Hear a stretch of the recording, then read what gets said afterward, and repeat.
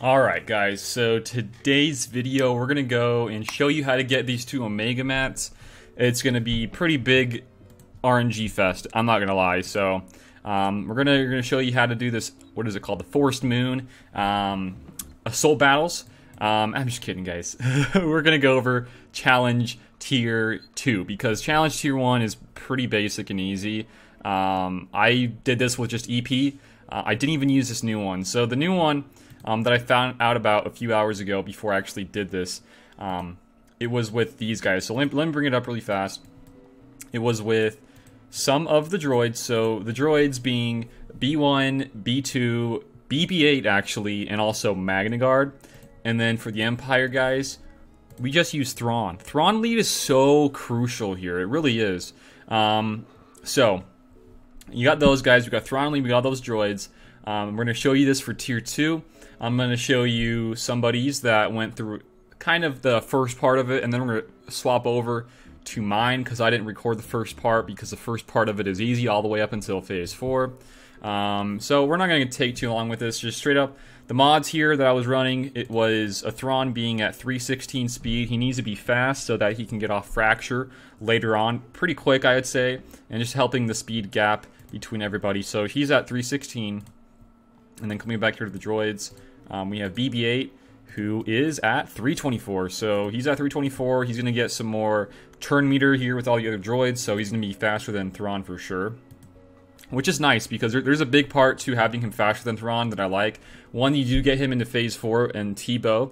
You want to make sure that you get Illuminated Destiny off before Thrawn's Fracture, which gives you a lot more time to do the AoEs with your B1 on the side Elders. And then for B1, you have just pretty much a full entire offense set here. You want to go full on offense, so like offense on the cross, offense on the arrow, triangle, everywhere. Everywhere you want offense. So my offense, you don't want speed because he gains a lot of extra speed from his unique. So he's around 9360 for his physical. So the reason you don't want a whole lot of speed on him because he gets 15% TM whenever another droid ally or wait, I thought it was for, no, it's for actually just any droid. Whenever another droid ally uses a special ability, he gains, I thought it was for Separatists as well, but no, it's just for any droid. So that's really why it's important to have BB-8 here as well, so that he gets even more TM. I know there's other people who are, trying this out and doing it and having success with Grievous instead of BB-8. I don't like that because he takes away some of the stacks, and I just like the BB-8 one a little bit more. I feel like it's a lot more consistent.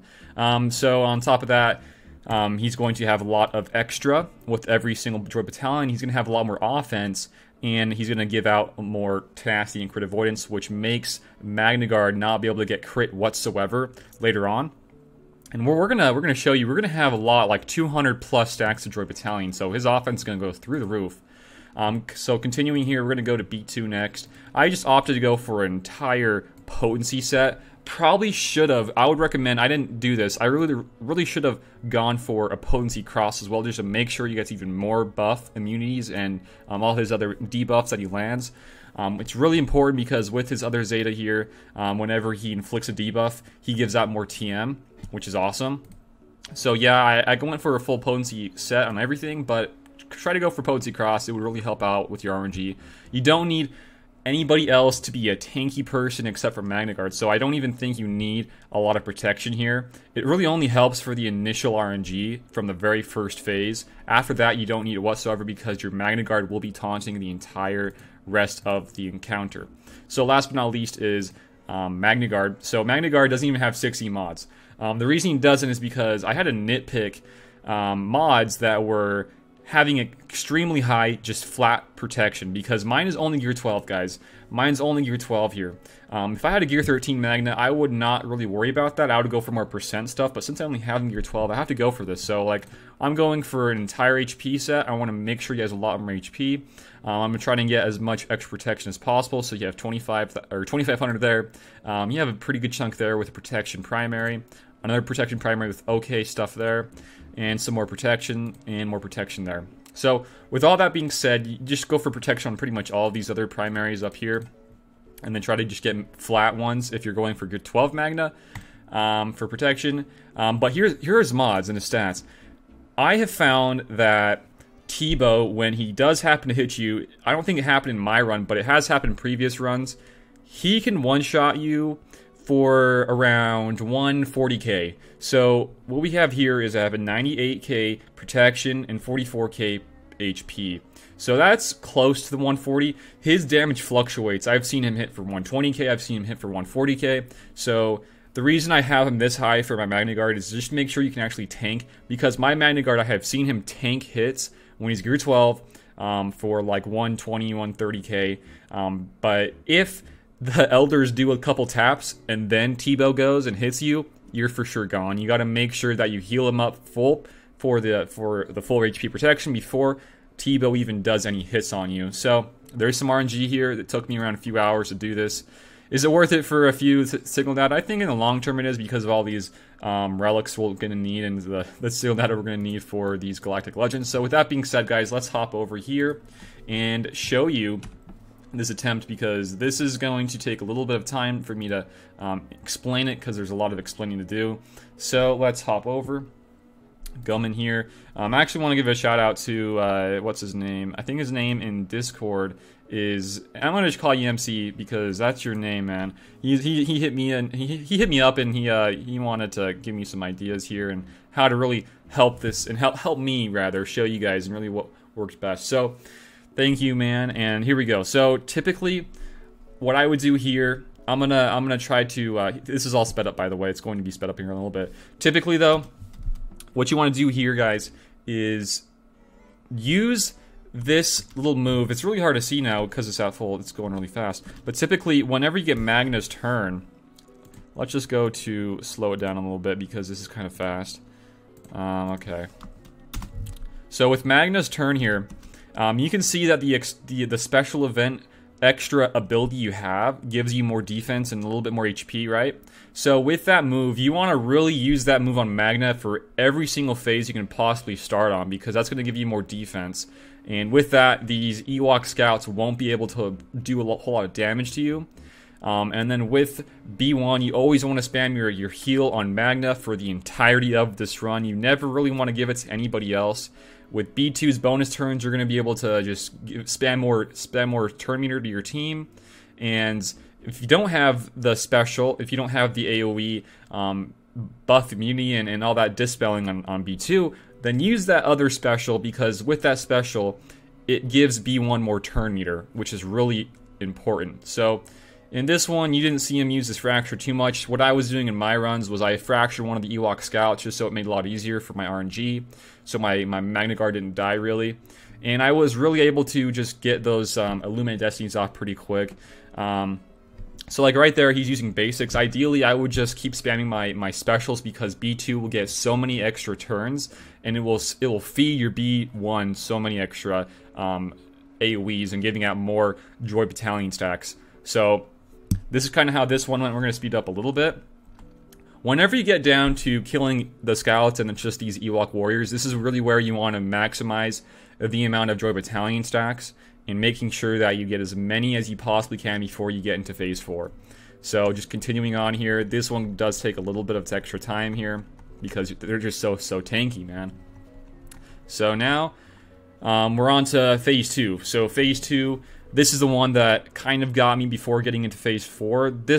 Any phase here with a lot of scouts is kind of sketchy in a little bit of a way, because they can do a lot more DPS to you if you have the Gear 12 Magna like I did. So here, I would just kind of try to heal up Magna Guard, and whenever he does get his turn first, you gotta make sure that you get his defense up from his extra ability that he has from the event. Like right there, he's using an AoE. I probably wouldn't do that personally. I would typically use the defense just to make sure that if the scouts do happen to go, which they will, I don't die so fast. I don't think that this guy had a Gear 12 Magna. Maybe he did, I don't know. But it seems like he's tanking a lot more hits. But I would do that just to ensure that you don't lose your Magna Guard too early on.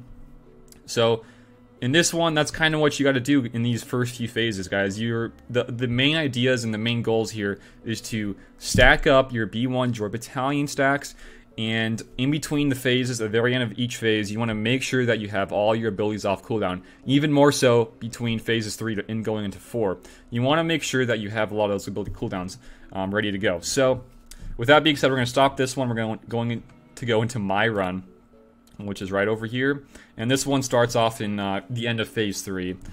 So here's what you want to do.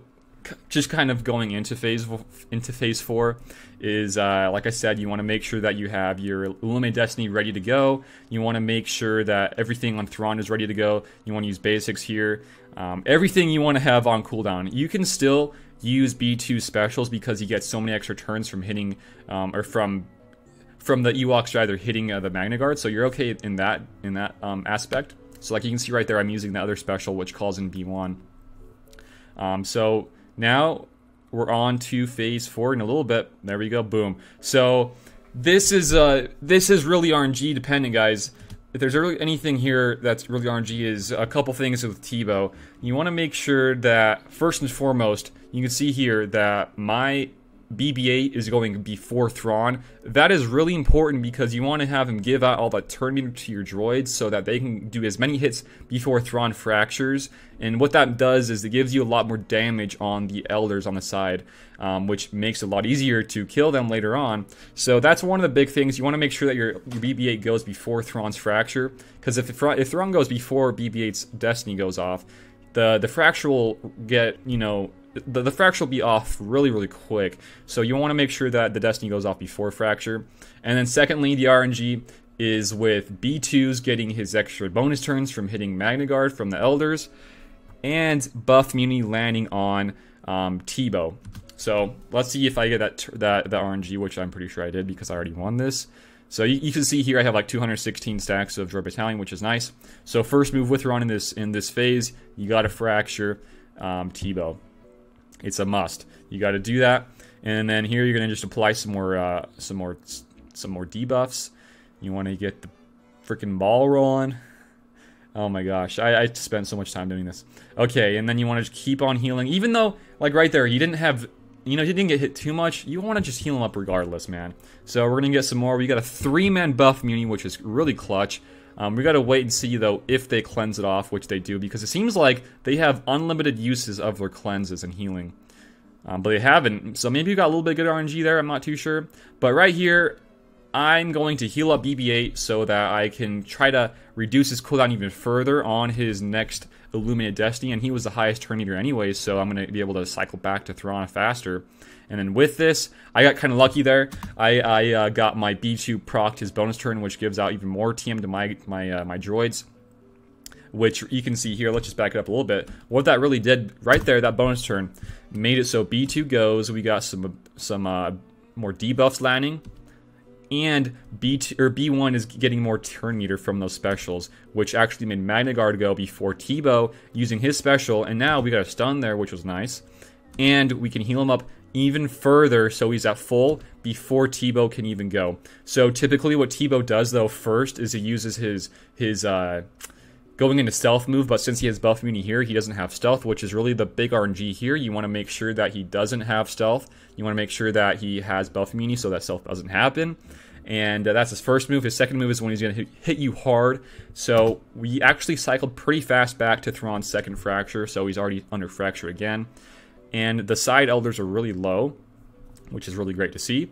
We have another Destiny, which is why we cycled that to Thrawn and try and TM swap there so they get it fast. And it looks pretty solid so far, actually, I'm not going to lie. We're going to just do another one of these defense up things so we have more defense up before Teebo does anything crazy to us, which is going to happen here in a little bit. There you can see right there. So I'm going to just rewind it a little bit. We're going to slow it down. We're going to see how much damage that actually did, because that's a good indication of what your Magna Guard should be modded around. So if we can just see this here in a little bit. Okay, where was it? It was right about here. Boom. Okay, so the defense up kind of helps. This is around the damage I've seen throughout me doing this the last 3 hours. The damage is around the 120 to 140 mark. So if you guys can shoot to like the 140k for HP and protection on your Magna Guard, that will be super, super helpful. And then defense up will help you as well. So try to prepare yourself to eat at least one hit from Teebo. So that's what I did here. So now continuing on. What happens? Let's see if we can still pull this off. You get some more bonus turns here. We got another fracture, which is clutch. We're going to heal him up full again with that special. And we're looking pretty solid. here on out, we already pretty much won because we're getting our cooldowns back really fast. More fractures, more destinies, more exposes, really doing some extra damage there. And down goes T-Bow. So, what do we do from here? Well, it's pretty dang easy, guys. You just do the exact same things from phases 1 to 3. You want to make sure that you still have defense up on your Magna Guard. You want to heal up your Magna Guard with B1, and you want to try to fracture, I'd say. Fracturing some of these scouts can be kind of helpful here with Thrawn, just so that you don't do as much damage to your Gear 12 Magna Guard. And just doing the same thing, you know, saving your big specials like Illuminate Destiny for the end of the round, so you have it for the next rounds.